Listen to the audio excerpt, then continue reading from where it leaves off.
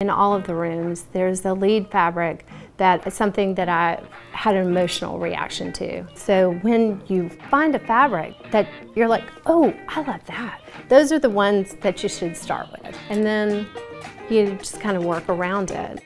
I started the design of this room, not just with this fabric, but also with a lavender sofa. It pairs well with this bold pattern. And then I got this poster, and it had the blues and the purples and the pinks and the orange. And I thought, oh, well, I should use blue in here too. And kind of went from there. The more pattern, the better.